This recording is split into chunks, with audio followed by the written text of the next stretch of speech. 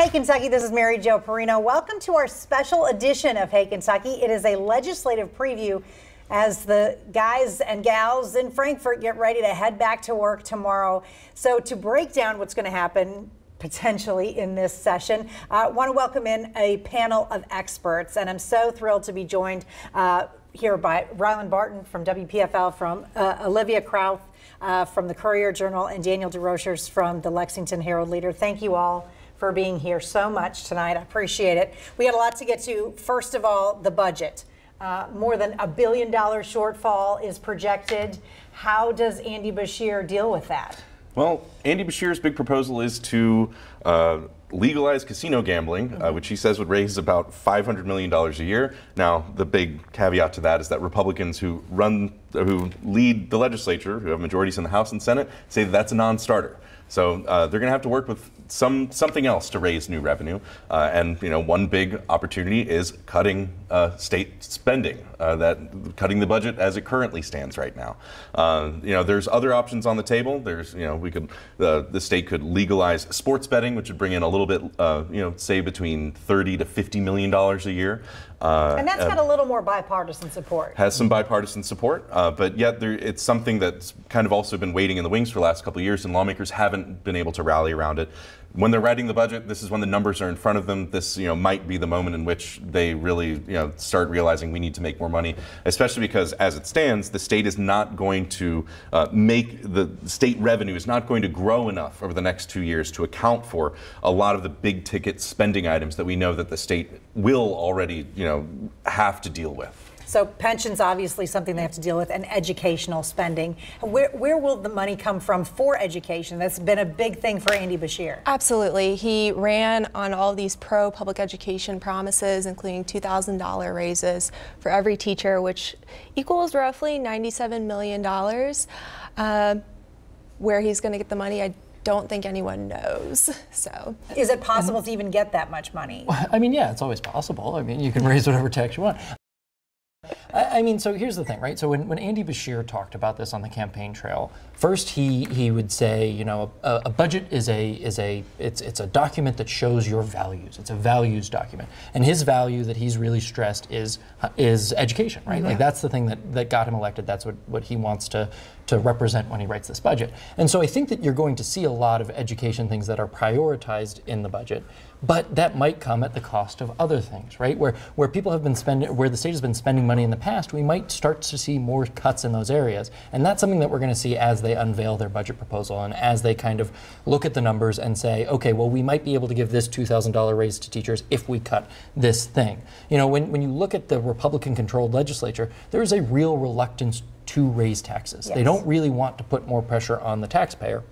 And they're really the ones that kind of control this. If we want to have more tax growth in the state, it's going to be up to the legislature to actually get that done.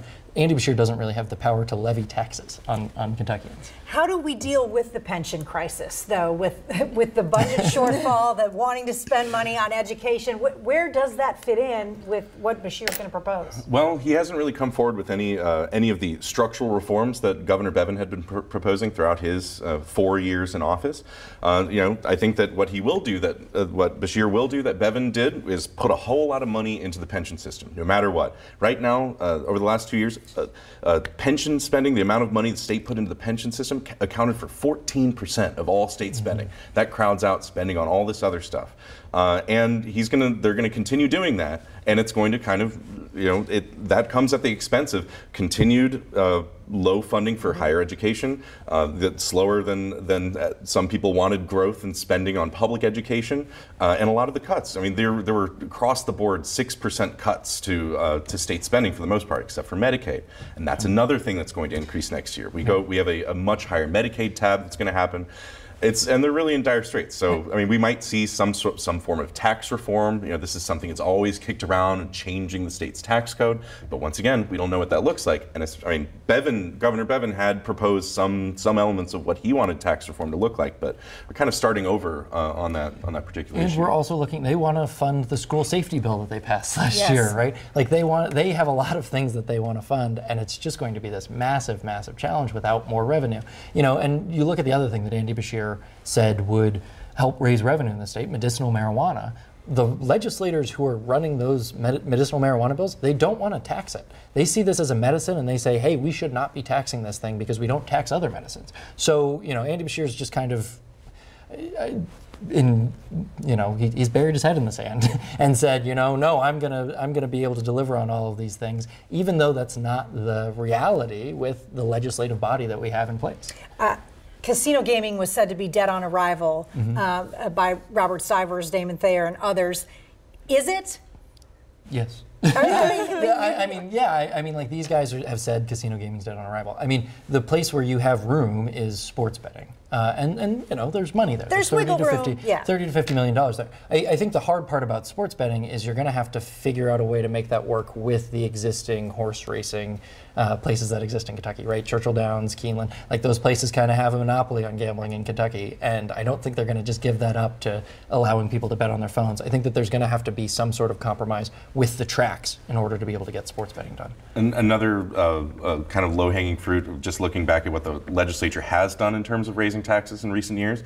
Back in 2018, it would have been they raised the cigarette tax. They expanded the sales tax to 12 different services, ranging from pet grooming to dry cleaning, and so there could be other little kind of ticky-tacky picking off things to try and raise new revenue. And frankly, the cigarette tax is what most of that they were able to raise at least $100 million new dollars that didn't exist before. That could go a long way.